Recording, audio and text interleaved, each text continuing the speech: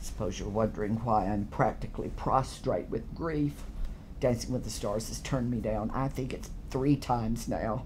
And I suppose you're wondering why I want to be on Dancing with the Stars so bad. When I was a little boy, I was in dancing lessons.